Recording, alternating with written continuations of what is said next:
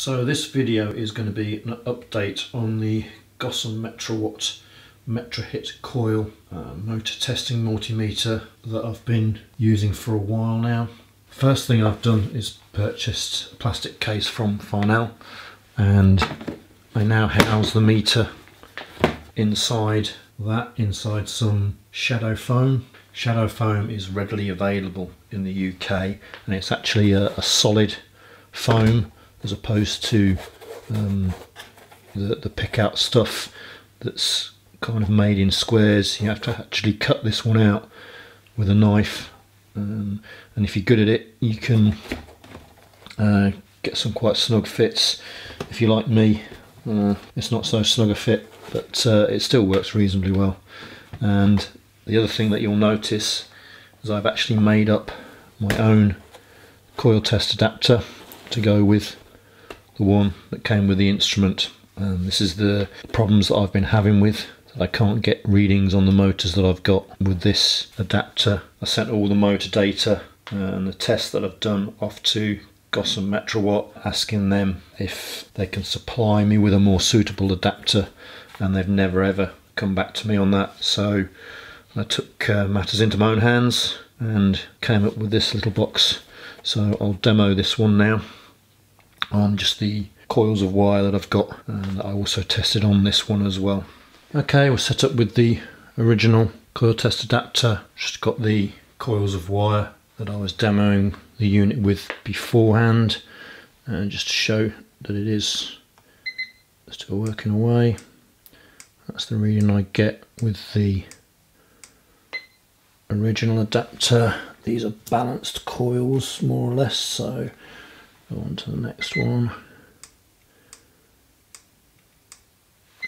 And the final one.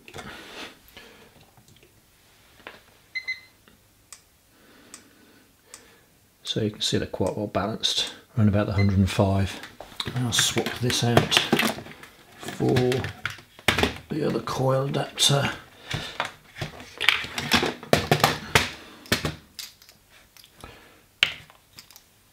So this one actually is a dual adapter that I've built up, so I have the option of using either the red plug, which is about 50%, the yellow plug, which is about 60%, or if I parallel them two up I get to about 75%. So we'll do the red one first. I'll plug him in. So this should be somewhere around about 52, 53 on the reading.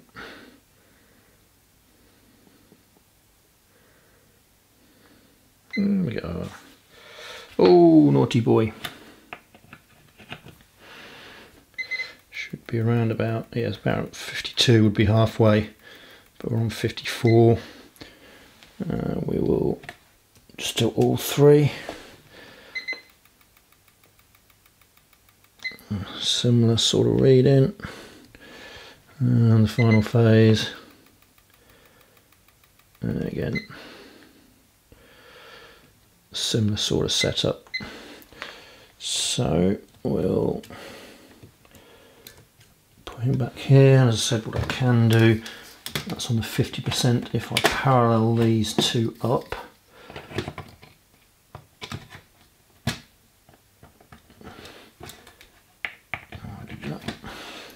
and then it should be around about 75%, so around about 80ish probably microseconds. 85.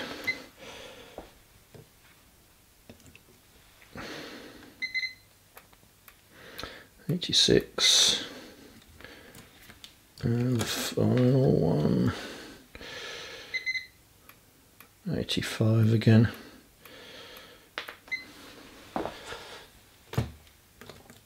Yep, so that's the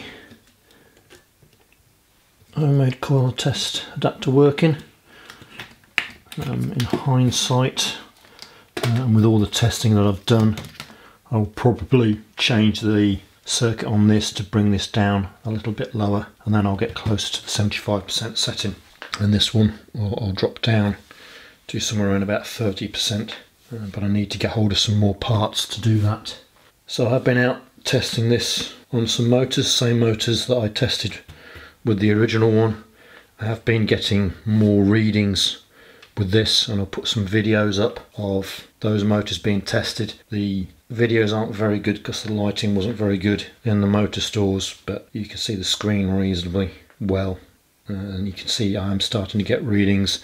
Some of the motors did produce slightly erratic readings with this, especially when you drop the settings down. And there's another 22 kilowatt motor that I still cannot get a reading from, either from the old one or this one that I've made up. It just eludes me completely at this moment in time. But I'll stick those videos up anyway.